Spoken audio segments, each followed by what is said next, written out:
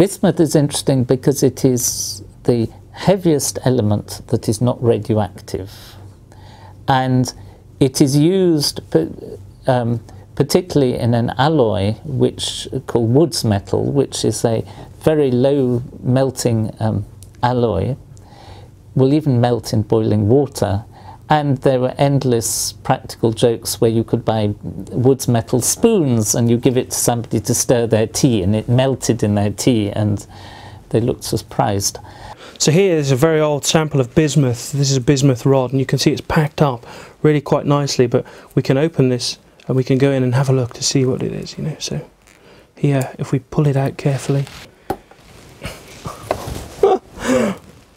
see, bismuth. Yeah. Really old sample from Johnson Matthey. Now let's see if we can find out what the purity is. So it's at 99.9%. Really quite nice sample of bismuth rod. Bismuth, surprisingly, is not very poisonous compared to the fact that lead is very poisonous. And so there are some suggestions that we should be exploring more the chemistry of bismuth as a catalyst, because if it works well, then it could be used in chemical processes with much less danger than some of these other materials. So if we can push it out from this old paper packaging, and you can see it's packaged really quite nicely. Here you can see the bismuth metal itself. Bismuth is used in catalysis to attenuate selective reactions, so perhaps we might use bismuth with a platinum group metal like palladium or platinum even, to make chemistry go a little bit more selectively. It's a really beautiful element though, really nice.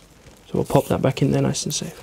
Radioactivity can be imagined, and this was Lisa Meitner, the thought of this model in the very early stages of radioactivity. You can imagine the nucleus, the centre of the atom, rather like a blob of water. And if you imagine a drop of water, as it gets bigger and bigger, it becomes unstable and will easily split into two. And it just happens that bismuth is the larger size that's not radioactive.